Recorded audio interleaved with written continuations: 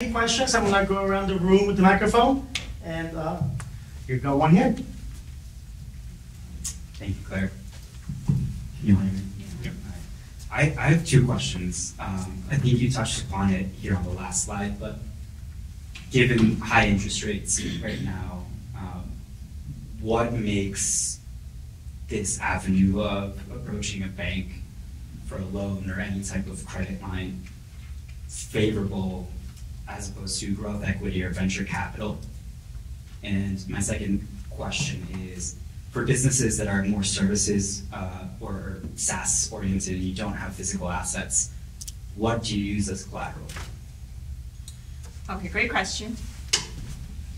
Great question. So now the bank interest rate is high because the prime rate is higher. So now you are looking at your gross profit. We talked about the gross profit, right? So nowadays a lot of business can have more than 10% gross profit, or you have gross profit. Some of the business are 90% of gross profit.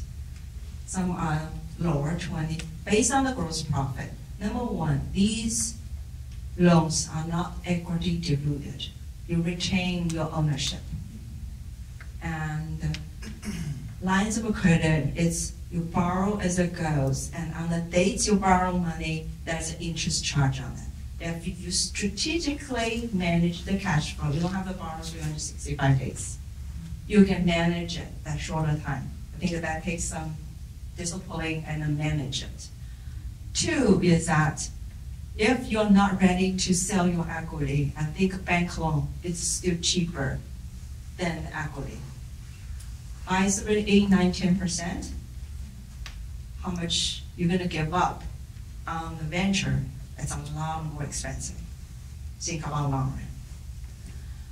Now, for the business like you, what you're saying is you don't have the fixed assets, but you might have accounts receivable, depending on your operation model.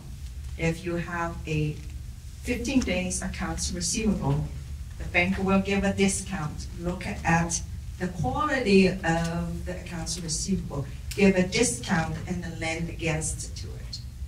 But for a smaller business, we don't look at those things so detailed. Or we just put a UCC blank lien on it, and we're going to give you a line of credit based on your revenue and your credit score. Does that help? Great, great, thank you. While we ask more questions, I know we didn't get to the last two topics because SBA loans are very detailed topics, so if you need more information, connect with the bankers in the room. But we would love for you to take this survey with the QR code, please, to give Chase feedback for the presentation. They will not take any personal information, it's just saying, good or not. Any other questions in the room? Yeah. Thank you, Claire. Nice to meet you all here. I have a question. I know my business giving money, obviously, and getting a return of it, but how do you support the entrepreneurs that are looking for that loan, but at the same time are trying to stay in the country in a legal way and make the business legal? Like, do you help the entrepreneur in other ways besides the loan, like giving the money, or how does it work? Great question. We give to Dorchester Bay, which is a CDFI, every year money to support small business, because we are heavily regulated. Our hands sometimes are tight. So there are different organizations, financial organization does different things. We also work with different nonprofits. Let's say we Year Up. So we give Year Up a lot of financial support to build the workforce. We even hire people from them, right? We also highlight byproducts from local business. There's called Chop Value. They are the big. We have highlight and chocolate. The business. We bought a lot of products from them. So that's another way of supporting. We give them business. And also we work with different nonprofits, CWEs, to give out grants to the local business. So there's multiple ways we're doing. When we have the biggest one is JP Morgan Fund. It's our corporate responsibility. At the national level, Alpha is one of our sponsors. So we work with numerous foundations and nonprofits and CDFIs to deploy resources to support local business. Will that answer your question? It was more related about like how would you support that entrepreneur in order for him to be able to make the business grow? Like, do you recommend them to any specific accelerator or incubator, or maybe give them some sort of class? I don't know. Yes, that's what I do.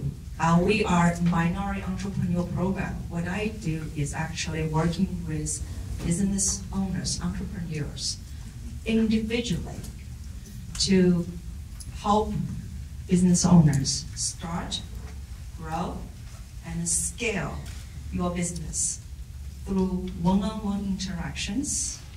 It is individualized curriculum and allow you to have access to the network that we have and meet people with the same mind like you to build a win-win partnership in that sense. So I'm a consultant, and our minority entrepreneurial program has launched in 2022 for the New England area. To this date, we have 220 minority business owners have signed up the program, and have over 100 have graduated. So if you're interested in the program, email me and I can give you more information about that.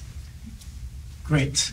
Awesome. Well, thank you. If you have any more questions, please connect with Claire or all the other bankers in the room. If you know who they are, raise your hand real quick, bankers. Just one. Anybody else? Okay. Two. Yeah, sorry. Yeah, different banks, again, agnostic. Yeah, that's already on, right? No.